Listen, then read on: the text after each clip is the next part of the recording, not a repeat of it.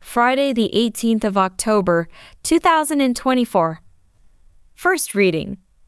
Reading from the second book of Timothy. Demas has deserted me for love of this life and gone to Thessalonika. Crescens has gone to Galatia and Titus to Dalmatia. Only Luke is with me. Get Mark to come and bring him with you. I find him a useful helper in my work. I have sent Tychicus to Ephesus.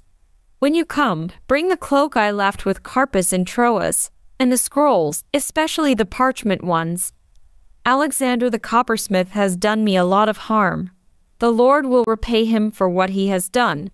Be on your guard against him yourself, because he has been bitterly contesting everything that we say.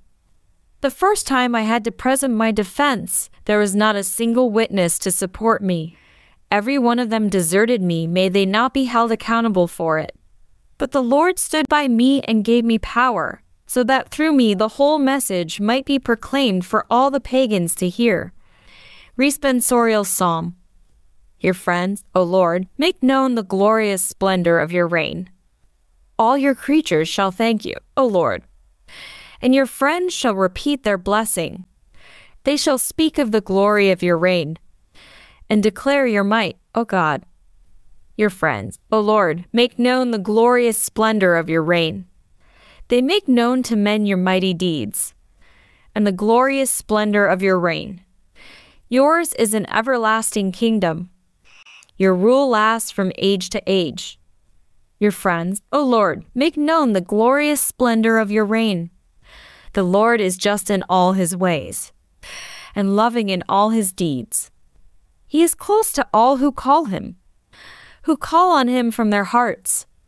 Your friends, O Lord, make known the glorious splendor of your reign. Gospel acclamation. Alleluia, alleluia. I chose you from the world, to go out and bear fruit, fruit that will last, says the Lord. Alleluia. Gospel. Reading from the book of Luke.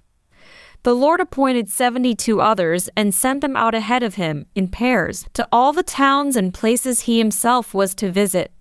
He said to them, "The harvest is rich, but the laborers are few. So ask the Lord of the harvest to send laborers to his harvest. Start off now, but remember, I am sending you out like lambs among wolves. Carry no purse, no haversack, no sandals. Salute no one on the road.